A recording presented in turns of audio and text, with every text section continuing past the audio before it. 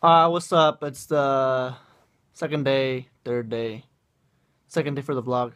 It's March 24th, and I read chapters 1 to 5. What I'm gonna do is I'm gonna break them into sections like we did with Pride and Prejudice. So I think it's like every 6 chapters that I'm gonna read. And yeah, so basically, we were introduced to several characters. Old Mr. Dashwood, then you had Henry Dashwood, and then you had John Dashwood. So it's like John's the son of Henry, and then Henry's the son of the old guy.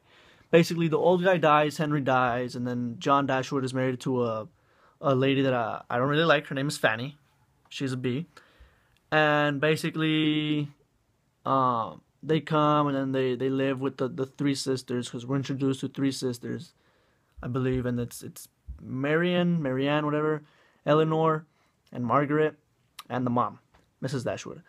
And then what we get really quick is, well, I'm trying to focus in on kind of like theme, plot development, and character development. So yeah, I'm gonna try to focus in on that.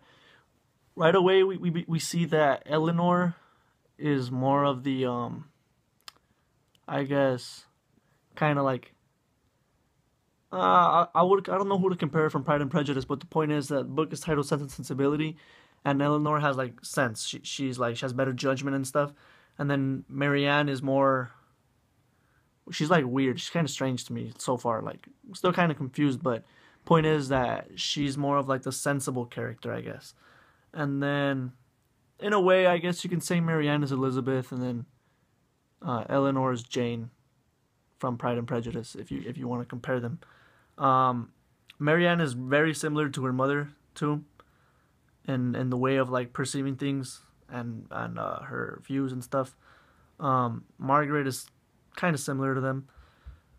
Um, so far, what we see is Fanny seems to be getting in the way of things, and she really cares about money. Um, the two other girls, they didn't really inherit a lot, I guess. And what happens is John, which is a like brother or something, he comes and then he's staying where they stay. But then in the end, the three sisters and the mom they move away because they don't really want to be with Fanny. They were given the opportunity to move, so that happens. And hold on, let me move. Right off the bat, we begin to see kind of how the plot's going to develop because upon moving, Eleanor, she develops a thing for, I think it's Fanny's brother Edward Ferrari. So yeah, so she develops something for him, and then Marianne feels like some type of way towards her. She kind of dislikes her because of the way that I guess she talks about him. How she only like esteems him or something like that. I think at one point it says that. Um, Point is that I feel that her desire or affection that she has for Edward is going to play like a vital role in the story. And Marianne, she's really, I guess, picky with things, and that's also going to play a role in the story. But I think that Austen, the way that she's trying to write this is because she's really, she bases her stories on irony, because we've seen that in Pride and Prejudice. So we see how she bases characters off of like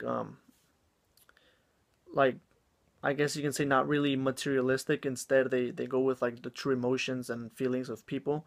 So we're gonna see how that plays a role since it is kind of money based and materialistic. So we'll see how their feelings get in the way, I guess, of their true intentions and stuff. So far, I'm still kind of confused. I'm not quite sure how's it gonna what's gonna happen or what's going on and stuff. But that's kind of what I got so far. And yeah, so I'll see you guys tomorrow or later on today, depending if I read again. I don't know.